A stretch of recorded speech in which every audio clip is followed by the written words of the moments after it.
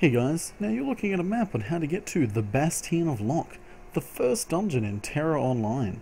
If you die or just want to get there to run it, then that's how you get there. Now I'm sure you guys are wondering, why am I looking at a map? Hey, why am I looking at you killing mobs? Well, because this is the first of a playthrough video of Tera Online. I'm going to be showing you, with the help of my guild, how to successfully run the dungeons in Tera. Now I'm a Lancer tank and you're going to be getting the tanking point of view. I'll help you out as much as I can with everybody else's point of views where I can. You'll be learning the mechanics, the walkthroughs and where to go. Now this is only the first pull, second pull maybe, but it's fairly simple dungeon. The main things you have to be careful of when you're running through this place is melee cleaves and random range targets just firing at you from a distance. Now I'm going to be running this at 12 times speed until we get up to the first boss. All the trash pulls in this place are fairly simple. It's highly recommended, if not essential, that you kill every single trash mob in this dungeon. Not just because there's a whole heap of quests and dungeons in this game, but because, well, it gets very awkward when you're fighting a boss and the adjacent rooms suddenly start running in to kill you. I had that experience with my guild the run just before this one actually. So as you can see, we're running through. All the mobs are fairly easy, running up to the first boss, having no issues whatsoever. And now we're coming into the first boss's room just now. Now the first boss is a little bit different to every other boss in this place, mainly because you start off with this mini boss here.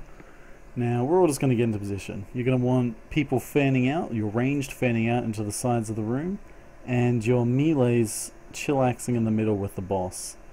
Now your starting boss, just do your normal attacks, your basic damaging, pretty much just whittle her down. Did a little bit of a miss then, that's kind of awkward. And yeah. When she dies, a rock boss is going to spawn in the middle of the room. She does have a fair amount of health, but she doesn't really hit for much. So the main thing you're going to have to watch out for is just getting your mana back and whittling her down. Alrighty, now she's about to go down. There we go. Alright, now that she's down, we're going to see the giant rock monster spawn. Here we go.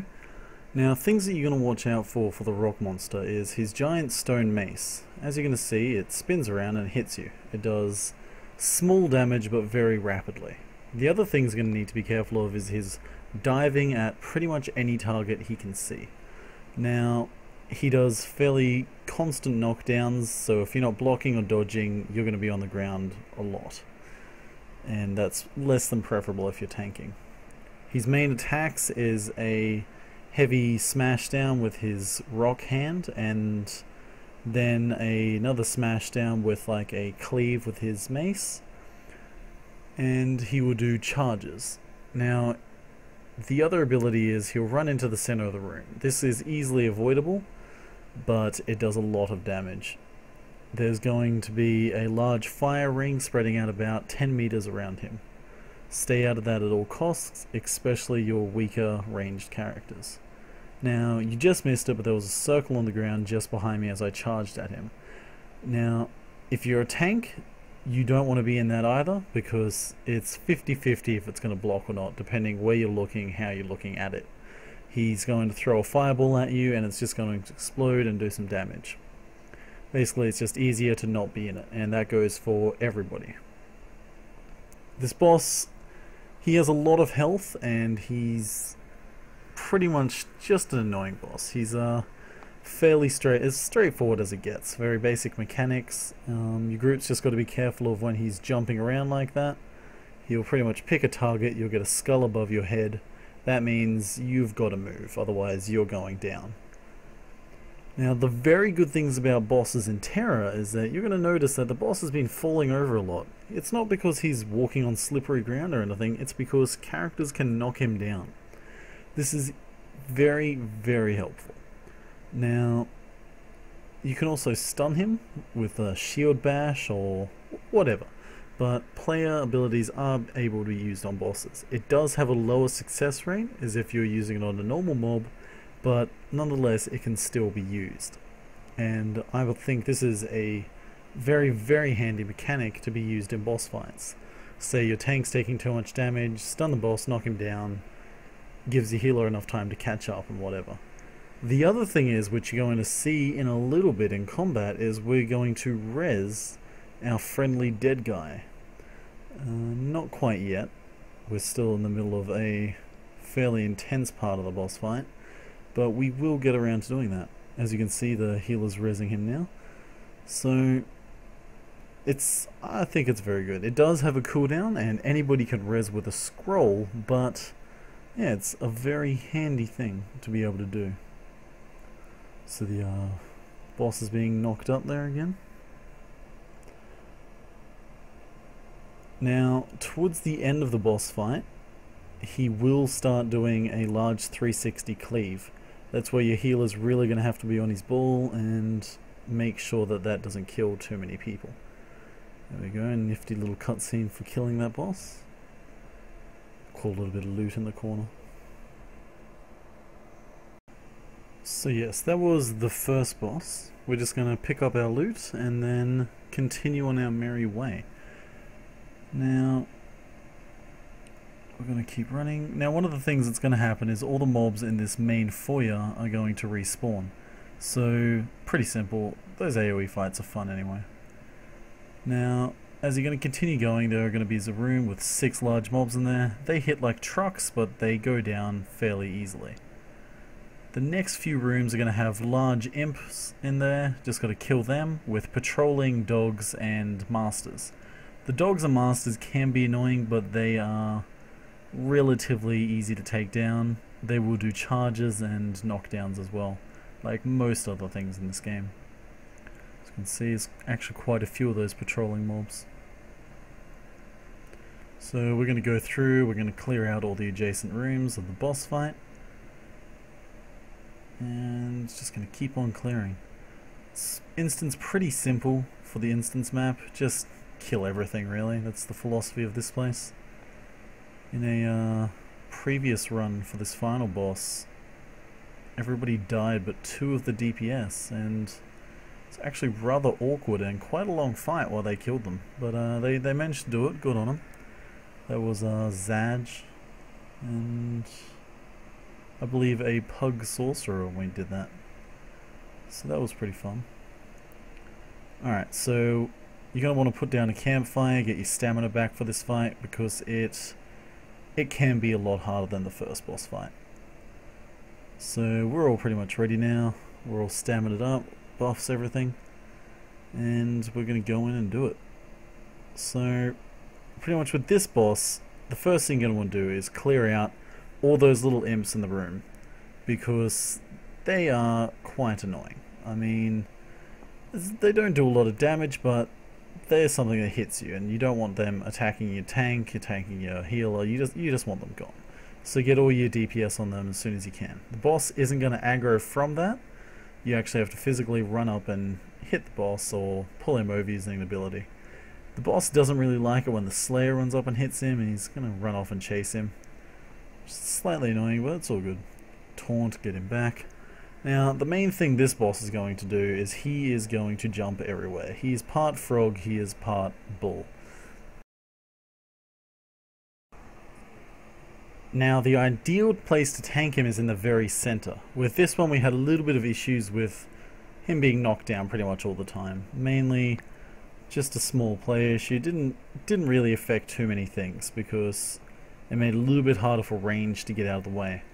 When you have the boss in the middle, simply have your melee DPS behind the boss, DPSing, and your healers to the side, and your ranged to the other side, or behind. You don't want your healers or any range to be in front of the boss because of charges and pretty much all that other stuff. Now, when you have the boss in the middle, he's going to run off to the sides a lot and then jump at the middle, or the person with the highest threat. Now this is easier because when you have the boss in the middle, all your melee DPS have to do is wait for him to jump into the middle and continually DPS him. They just got to stand there and wait for him to come back. There's not much of a point of chasing this boss around in this one, because he's just slightly faster. So as you can see, he's just going to jump over here. We can start DPSing him again. It's not too hard. Now, the main attacks this boss is going to do are swipes with an ultimate pound. When his eyes glow red and he goes all crazy, he's just going to slam down on you. The other two things he'll do is run away and shoot a fireball at you. This fireball doesn't do a lot of damage. It's more of a, hey, look at me, I can shoot fire, than a, hey, I'm going to go kill you with a fireball. Simply block it, you're all good. Now, the other one when he does is when he walks away is he's going to attack the person with the highest threat. So that's the sorcerer. He's going to run over and jump at them. He will sometimes occasionally aggro reset and attack the healer because they managed to generate quite a bit of aggro in this game. So tanks are really going to have to be on the ball for that. Try to continuously taunt whenever you can and keep your threat up. Now, other than the jumping around, this boss is actually fairly simple. He's just very hard to whittle down. When he gets down to 10% health, the altar where we're fighting him at the start of the boss fight and the thing where he actually starts in the room, another mini-boss will spawn. He is a ranged caster who will just shoot death balls and all that other stuff at your group. They do not do any damage in comparison to what the actual boss, the giant bull minotaur, does. So continue to focus down your boss once your tank or another high health or high defensive stat player in your group catches aggro on him so he does not attack your healer. We sent our Slayer to initially push him down until I could get there and take threat on him. It's quite effective. Slayers have very high crowd control and it was quite easily done. Now the boss is just going to run around, does his little charge thing. We'll finish him off before we take him out. Now, as you can see, the caster is standing there. He's not doing anything. We don't even have to look at him. I'm not even bothering to block. Now, once he goes down, if you're on the main storyline quest for this dungeon, then you'll get a nifty cutscene. Otherwise, you're just free to loot. Now that's the last boss down. There are only 2 bosses in this dungeon, and a lot of trash. You must be level 20 to start it, and you can do it up until level 27, I believe.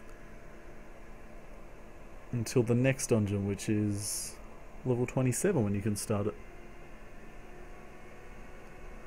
So we're just going to distribute our loot, and that's all.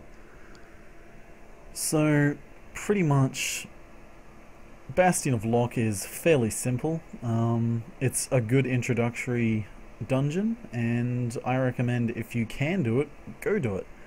Hopefully this guide has been helpful to you and you guys liked it.